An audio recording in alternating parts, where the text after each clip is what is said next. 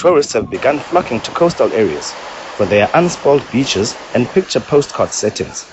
This in spite of fears of a 2012 global recession. However, infrastructure challenges have dampened the Christmas cheer.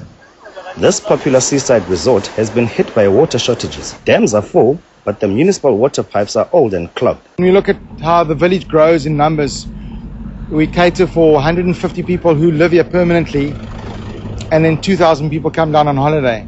So you have this huge influx, and the infrastructure for the 150 people is great.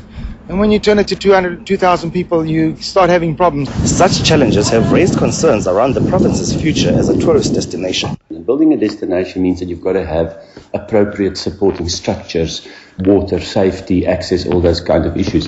From what we understand, the issues at Morgan's Bay, there was a burst pipe, and Amatole Water was very quick to fix it. But I think it highlights the fact that you have to have very effective enabling infrastructure when it comes to tourism. Lumko Chumlongo, SABC News, Eastern Cape.